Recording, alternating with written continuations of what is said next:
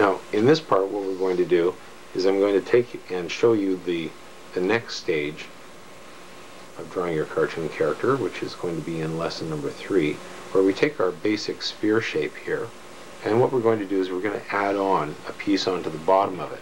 And when you're doing this part of it, I need you to think in three-dimensional terms as though you're a sculptor, and possibly even think about using Play-Doh or plasticine or clay, and how you would take that and put it into your hand and roll it into a ball so you've got this solid three-dimensional ball, and then you take another piece of plasticine and add it onto the bottom edge of it, and then roll that and start to shape it into a shape. So if we took and rolled a piece of plasticine into a cylinder and then attached it to the bottom of the ball and then hooked it over like this, we'd end up with something that looks a little bit like this.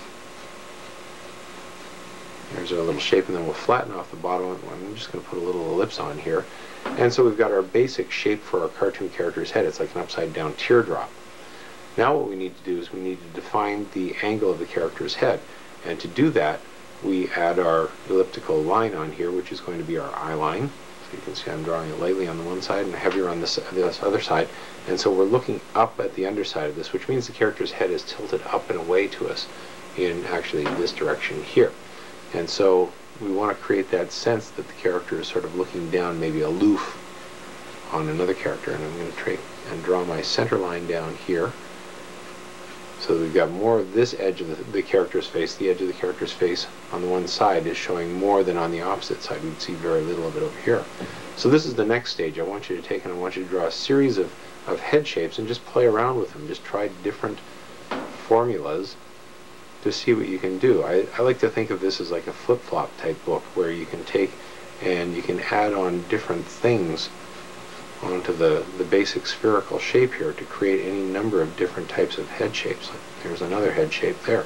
If I take and take my sphere that I've got here and I change the format of that and I just squish it down as though it was a balloon, I can make it into an oval like this, and then I can take something similar to that but just maybe change the direction of it so the character is looking over in this way here, and maybe make it just a little bit thinner so it's something more like that. And that again would alter the visual look of my character. So try a whole series of these types of things and see what you can come up with. Don't forget your eye line and your center line. This one here I'm going to tilt it down a little bit.